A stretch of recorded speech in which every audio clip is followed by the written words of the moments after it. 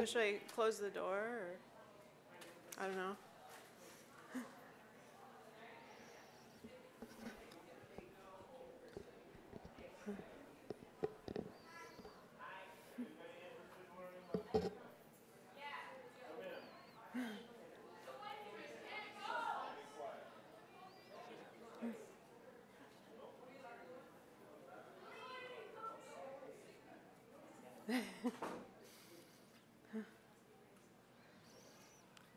All right. In May of 1906, 18 residents of Sitka, Alaska testified in a federal school integration case, David et al. V. Sitka School Board. So before 1905, all of the Alaska schools were run by the Federal Department of Education, but with separate schools for Native and white children. Then in 1905, the Nelson Act funded locally controlled schools, but only for the white children and children of mixed blood who lead a civilized life. This court case was over Dora and Tilly Davis, the mixed blood stepchildren of Rudolph Walton, were leading a civilized life and could be allowed to attend the school. The judge decided that they were not. The judge defined European and Euro-American culture as civilized and superior, and everything native as savage and inferior. So this case was about defining who was or was not native. But in Sitka in 1906, it was impossible to find a line between civilized and not civilized, or white and native. The only distinction the judge could find was place of residence, but in testimony, even that could not be tied to any marker of civilization. So the school board was the defendants, and they argued that native people were uncivilized. Sitka's missionaries supported Walton, the plaintiff, and they agreed that native people were uncivilized, but their position was that they could become civilized. So I wish to acknowledge the land of the Shtachin Kwan, and to acknowledge Rudolph Walton's granddaughter Joyce Walton Shales' PhD dissertation, Rudolph Walton, One Tlingit Man's Journey Through Stormy Seas, Sitka, Alaska, 1867-1951. Paige Raybon, in her book Authentic Indians, put this case into a Northwest Coast context, and Sergei Khan's History of Russian Orthodox Church, Memory Eternal, and the late Robert M. D'Armand's research have been essential. So in the fall of 1905, Rudolph Walton's stepdaughters, Dora and Tilly Davis, who were 7 and 6 years old, attended the native school, operated by the Bureau of Education.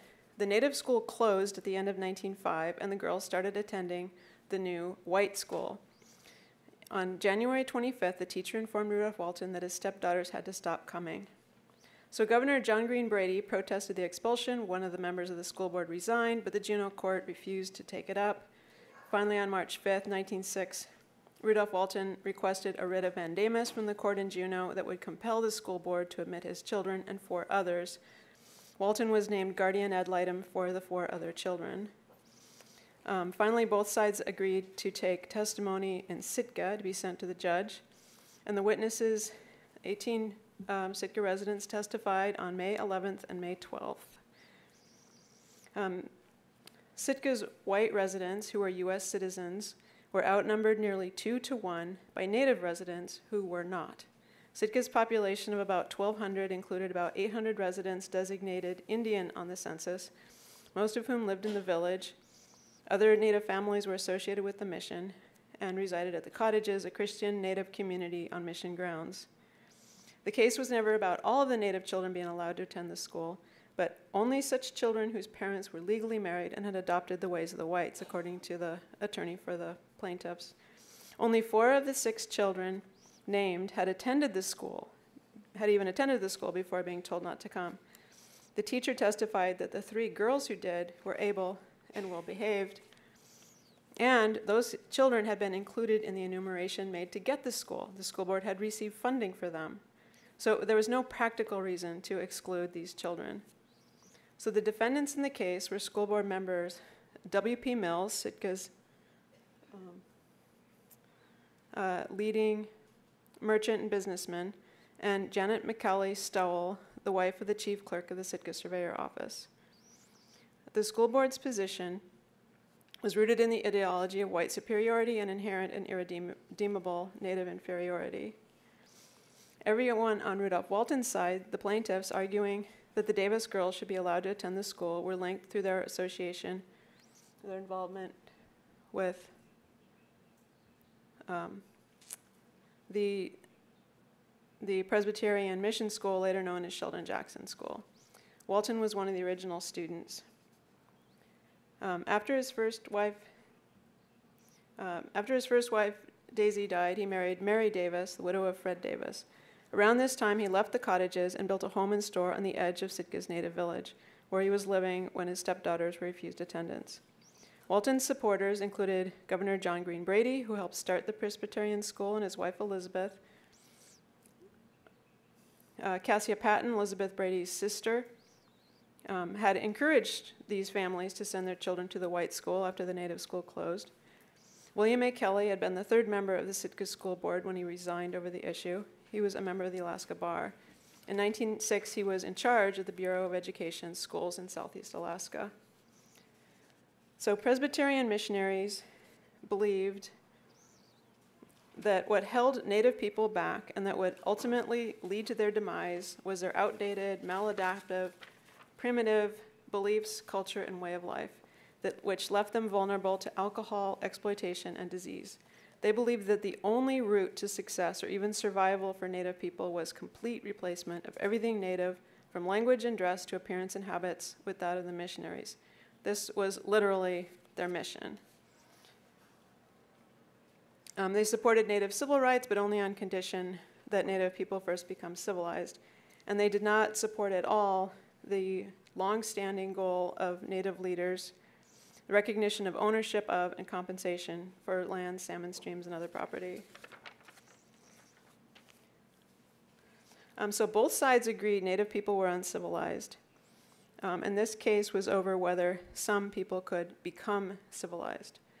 So in the first strand of argument that Walton was uncivilized, W.P. Mills tried to prove that the appearance of competence was just that, by insulting and demeaning Walton personally. He questioned his knowledge of the law and mocked him for having an expensive cash register when he had no clerk.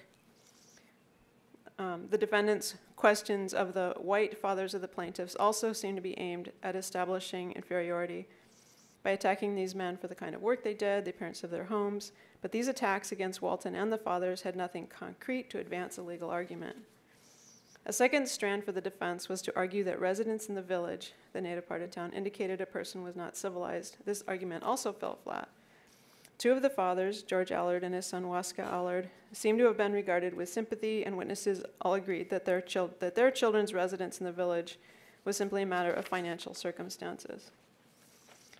So the location of Walton's home and store in the village as a reason for being uncivilized was also rebutted in a piece in the Alaskan newspaper, which was funded by Brady. So Walton still owned his home and the cottages, but did not live there. The school board agreed that children living at the cottages could attend the white school. A February 10 Alaskan article pointed out the absurdity of becoming civilized or not based on where you sleep. Thus, place of residence failed to yield evidence that it made a person uncivilized.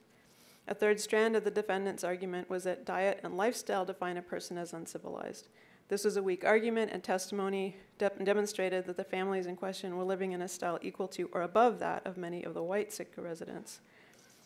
One girl, Lizzie Allard's grandmother, through an interpreter, affirmed that they had a sewing machine. And Lizzie's father testified that Lizzie and her grandmother had butter. The father of Rudolph Walton's stepchildren, Fred Davis, was dead, but he is still a central figure in the testimony. Witness George Koster-Metnoff said he was walking by the Davis home and was invited in to listen to their new gramophone, that they had a carpet on the floor and nice things, and that Fred and Mary Davis had been educated. It seems likely that their homes and education were at least as good and probably better than some in the white section of town. So trying to use place of residence, diet, or carpets to define the difference between white and native was only necessary because ethnicity, or blood, could not be used in Sitka. In 1906, a majority of Sitka's white population had native ancestry. Of the fewer than 400 Sitkans on the 1910 census not listed as native, nearly half are marked on the census as Russian. Before the United States occupied Alaska in 1867, downtown Sitka was an outpost of the Russian-American Company, and most of their employees in Sitka were members of the Russian colonial Creole class, descendants of Russian men and Alaska Native women. Nearly all of the Russians who stayed in Alaska after 1867 had Native ancestry. They were granted U.S. citizenship, but Americans looked down on them for their ethnicity and because they had been impoverished. In the American era, they called themselves Russians and worked to distinguish themselves from the Indians or natives who had even lower social status and who were not citizens. Everyone acknowledged that Russians and their children were of mixed blood, but at one point, the defense asked Kelly, representing the plaintiffs, "Do you consider Russians white people?" Kelly replied, "I consider Russians white." So most of the 29 children allowed to attend the white primary school were of mixed blood, making the children at the white school as ethnically native as the children of mixed blood the school board wished to exclude. Other Sitka residents were immigrants from Europe or China, so U.S.-born European Americans were a small minority. One boy attending the primary school had the note American next to his name on the list of pupils that was an exhibit in the case. It seems he was the only child at the school whose parents were not only white, but had been born in the United States. And even though a requirement was that children be of mixed blood, some children attending the white school who lived at the Russian orphanage were not. Father Andrew Kashavarov said, "We have some of mixed blood and some of full-blooded Indians attending the public school." The other difficulty in making ethnic distinctions was that the Russians living in downtown Sitka and the native people or Indians living in the village worshiped together and married one another in the Russian Orthodox Church, which had greatly expanded its Tlingit membership in the 1880s. This was important because the Presbyterian Church and the Russian Orthodox Church competed for Tlingit converts, especially of leaders. Both churches opposed traditional spirituality in the clan system, but both churches had to hold back because it would put them at a recruiting disadvantage. The important Kikseti leader, Kaklian, went over to the Presbyterians from the Russian Orthodox Church in 1900, and Sitka's Presbyterian minister at the time had driven some families the other way by being too strict. The problem for the missionaries was that their mission was to help Native people by having them give up their culture, but their star convert would not. This is the issue in testimony about the potlatch, the traditional Tlingit ceremony properly called the Kawootk. In the late 1870s, certain Tlingit leaders sought out a Protestant mission education for their children. Rudolph Walton was one of the, or his name was Kawootk, was one of the early Presbyterian converts from prominent Tlingit lineages. He was a loyal Presbyterian and took pride in his association with the school. The mission featured Walton and his family in its publications, or propaganda. Motivated and well-prepared students, such as Walton, were responsible for that mission's early success. But then in the 1880s, hundreds of Sitka Tlingit people joined the Russian Orthodox Church. And by 1886, they outnumbered Tlingit Presbyterians 2 or 3 to 1. The fierce competition between the two churches may have opened up space for Walton to take part in his clan duties while still being a loyal Presbyterian. In 1903, he was nearly kicked out of the church after he took part in an important Tlingit peace ceremony. When he married his second wife, the former Mrs. Davis, in 1905, it was according to tradition, and the Presbyterians did not approve. He was stripped of his position as elder, but allowed to stay in the church. Not only Rudolph Walton, or Kawootk, but also the deceased father of his stepdaughters, Fred Davis, and witness Augustus Bean, or Kaklian Ish, were all important clan leaders in Sitka, and yet all were educated in the mission or government schools and members of the Presbyterian Church. So American and British authorities throughout the Northwest Coast tried to eradicate the Kawootk. In 1899, Kelly, one of the people trying to get the kids into the school, asked Brady, "Could you not have a law enacted against ancient rites and ceremonies, as tend to keep the native people in a state of semi-barbarism?"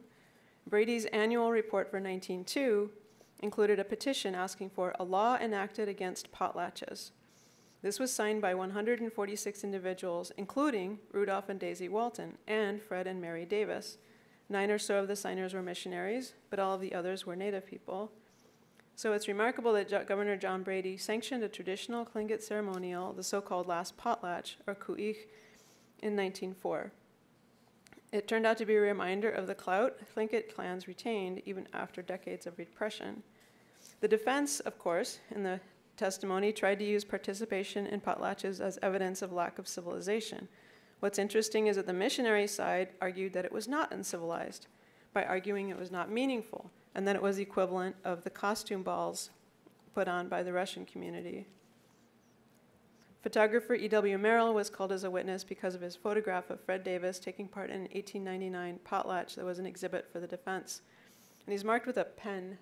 You can't see it on that image, I guess. He's kind of off to the right there. Merrill insisted he knew nothing of the masquerades and refused to concede that Walton could be a civilized person. Cassia Patton stated that she did not have any objection to the potlatch other than that it was a waste of property and did not consider the Native people painting up as barbarous because I have seen white people painted up worse than they. Witnesses testified that Fred Davis took part in the potlatches of 1899 and 1904. Walton did not publicly participate, but did create 2 carvings commissioned by one of the hosts, Kawootk or James Jackson, who's on the left. Walton said that these poles were for ornament, and that yes, he had a totem pole of his own for sale in his store, but it was likely everyone in Sitka knew it was much more than that.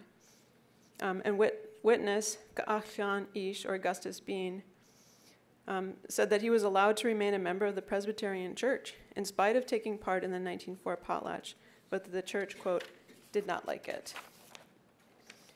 Probably because participation in traditional ceremony was a sensitive topic for both churches, potlatches do not appear in the court documents except in the witness testimony.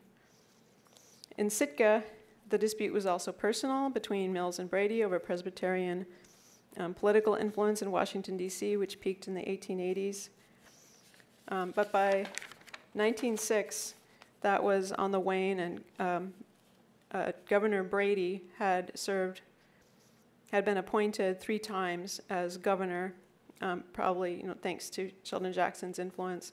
But just before this testimony was taken, he had to resign because of a scandal that he was accidentally involved in. So that power struggle between Mills and Brady emerges in Sitka's 2 newspapers.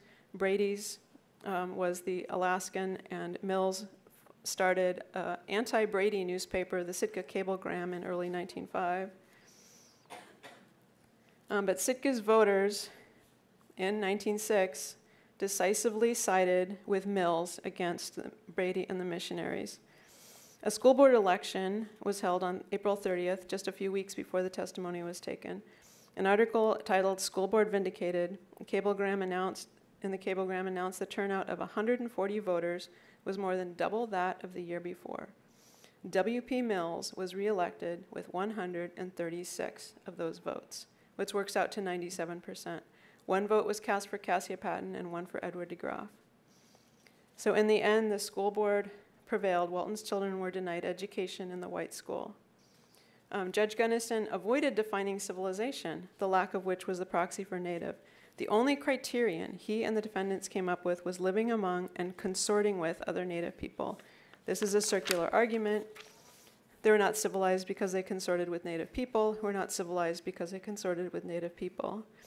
But even if the missionaries had prevailed, the vast majority of Native children would still have attended a separate school. The missionaries' belief, it would have affirmed the missionaries' belief that Native culture, language, and society needed remediation. So the losers were Sitka's Native residents. The case perpetuated racial segregation and doubled down on the notion of Native weakness. The following year, Sitka's Native school reopened. Sitka's elementary schools were not integrated until 1942, and the high school not until 1949.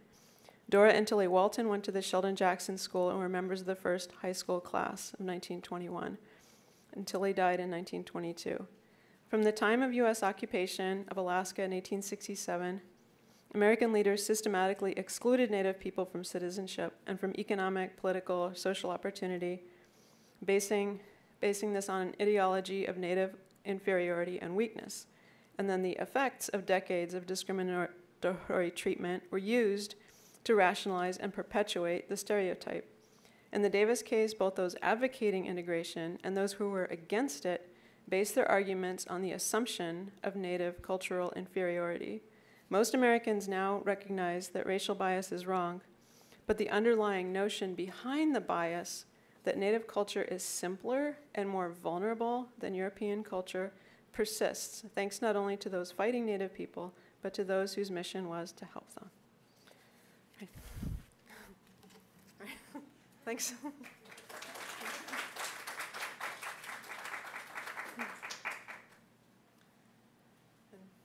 So I don't know if there's any questions.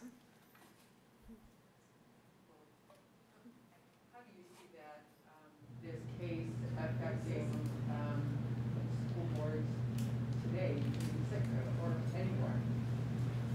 I think, yeah, I think that idea that there's something, you know, like delicate or special, fragile, old-fashioned, you know, about Native culture, I think that still plays into decisions.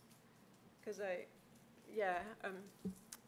this was like a few years ago. It was like a school board election in Juneau, and I just heard about this secondhand, where they were asked about having, you know, Tlingit language immersion in the schools, and this person running for school board said, "Oh, well, they don't have any words for science." But it's that kind of thing, you know, like just thinking of it as this kind of like extra special little different thing, you know, rather than as, you know, absolutely as, you know, useful and and strong as any other, you know, culture that lasts for thousands of years.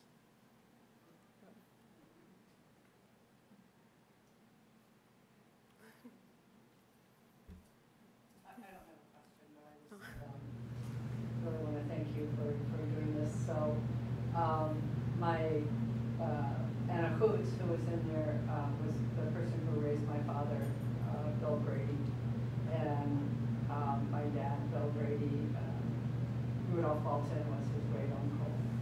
And I think that, I think it's a really important case, and I think it's one that probably should be taught in the schools to, you know, really show what the mindset was. And I think that we don't have enough of that in our schools to show that, you know, if we don't talk about, you know, the root of the problem, and I think that this case is a really good one that shows the root of the problem, we can't ever get to that place of being able to discuss, you know, where we are, why are we here, where we are today? Why is, you know, somebody in Juneau having that opinion?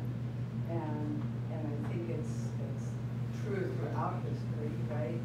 It's like, I don't think there has really ever been a federal Indian policy that has been for our own good. Right. I think, right? I mean, it's like, this is for your own good. That's the, like, yeah, right. red flag. Red flag. You know, immediately.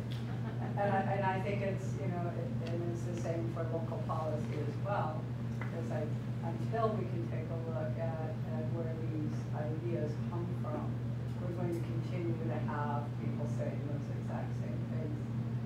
And I know, you know, I would imagine it could be, you know, difficult to do this type of research, especially not coming from our community, but it really, I mean, I referred to the Davis case when I saw your blog. I referred to it a lot. So really thank you for bringing this to life and for doing all the research and you know, for having the dedication to follow this through and teach people. Thank you so much. Was there a benefit to having the at school? Were they able to have potlucks? Were they able to be educated in cultural heritage, or were all those things also taken away, even in the separate school? Yeah, it was the Native school. It became the BIA school. Yeah, so it was very much very assimilationist. Yeah. like they discouraged kids from, well, like Dr. Gil Truitt, you know, went there, and like they didn't want them camping, you know, or going out with their families, and yeah.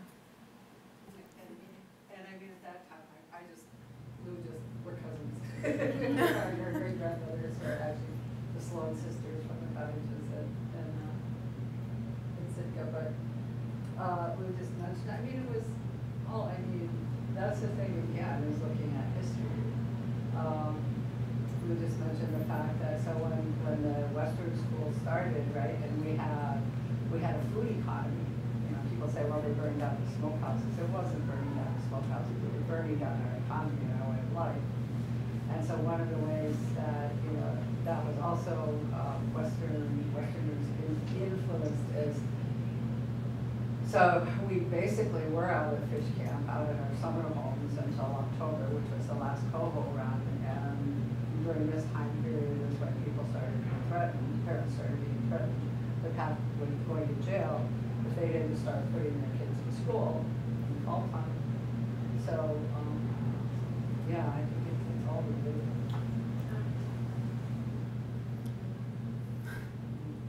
I'd just like to note that we didn't have freedom of religion until 1978, which means that we weren't able to have those practices that you previously asked about. You know, 1904 was that last week, and then it wasn't until 1978 that we actually had the Freedom of Religion Act. Wow. And that was United States? Yes. Yep. Wow. Yep. Yeah. Now you hear about people very quietly. You know, like, who we? So they actually pot lodges and those things weren't allowed until 1978. They don't do that last. 1904. Right. And then the first celebration began in 1982, so it took 4 years before we got to that point. And There that were was still the same plans in at the Canada conference. as well, it was outlawed. Could not have pot lodges.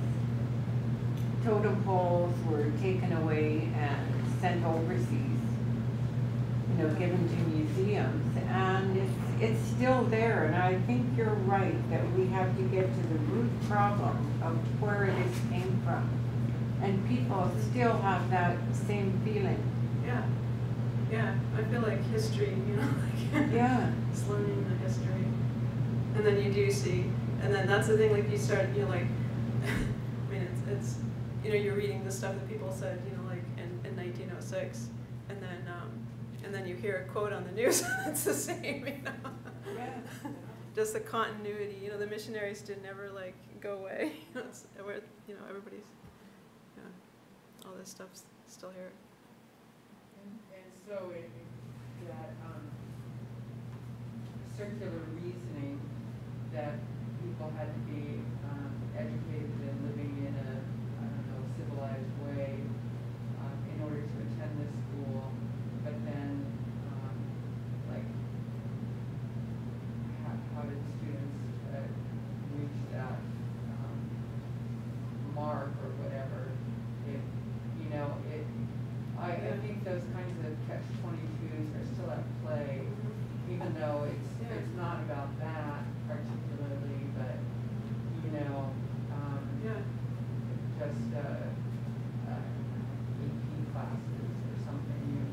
You know, AP art, for instance, you have to have a particular level, but how do you even begin to? It's all connected in there. Yeah, it is. No, and that the Department of the Interior boarding school report that came out in March or May this spring, that really puts it connects the dots, I think, and that the education was all about separating Native people from their land. And then you're like, yeah, little light bulbs. Yeah. But anyway, yeah. Oh, I would like to read that report, okay. Yeah, yeah. So it's a BIA report? I think, yeah, like boarding school report, it's online, yeah. Okay, Yeah. thank you. Yeah, thank you, thanks. Thanks. Oh, no. But you know, and can I just say, I mean, for me, it's been such an amazing journey for my own, personal healing, because Peter Simpson, who was one of the founders of the Alaskan Native Brotherhood, and wrote an article saying, it was entitled Savage, and how we needed to quit speaking our language and quit practicing our culture, and then I was able to find a citizenship paper from a copy online of another one of my relatives from 1916. I think it was 1915 or somewhere around there, that the state of Alaska made it possible for us to become citizens, right? Because we were, even though, right, this is our land, our homelands, we weren't considered citizens until 1924, and then not even fully. But then to see that and then read about what he had to do in order to be considered a citizen, to try to get the right to vote, was he had to have, I think it was 7 people to say, 5 people to swear that he was not speaking the language, he was not practicing the culture, and they had to go to court with him. And then they had to get all of the teachers in the school to say that he was civilized, that he was not practicing the culture, he was not speaking the language. And just looking at that and, knowing how deeply we depended on our culture for, how we are in the community, and for him to have to get up and swear, in a court of law against these judges and everybody, that he was no longer a savage in order to get that right. And so, so much of this, I think of what it must have taken for Rudolph Walton to do that, because it's right at that time when, there weren't even, probably just after the government decided even it was worth spending a little bit of money to educate us in the Western way, the fortitude and the strength that must have taken for him to do that.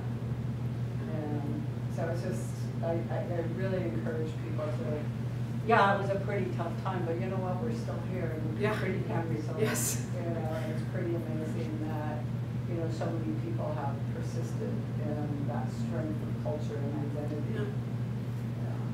What was the benefit of citizenship for? Why do we go through it all? Well, again, she's asked what was the benefit of citizenship. It's like, because we had just pretty much lost everything, right? Right, for both, but they would just come in. It's like I said, they had just burned down our economy, and we had, if you don't have the power to vote, right, you don't have a voice, and it's almost like, if you take a look at federal Indian policy or any policy, none of it was really for our own good. It was to have access to the land and the resources. And so when I look at what my great-grandfather and a lot of these people are doing, is they were trying to figure out how to have a voice in a place that was pretty much telling us that, we were nothing more than savages. And these were people standing up and saying, no, we're not. So it was like to be accepted. Yeah. I know in Canada, in our capital, Ottawa, when I was very young, they had signs up, no dogs or Indians allowed, in a store. And that's why you wanted to be a citizen, is to be accepted as a human being. It was so degrading. And the advantage for us now is they want to be us because we are saving the land. They realize now what value our land has. The water, animals. So now they're going to want us to teach them. Wow. Yay. This is great. Good. Yeah. No, this is even better than the last. Thank you so much. Thank you. Thank you so much.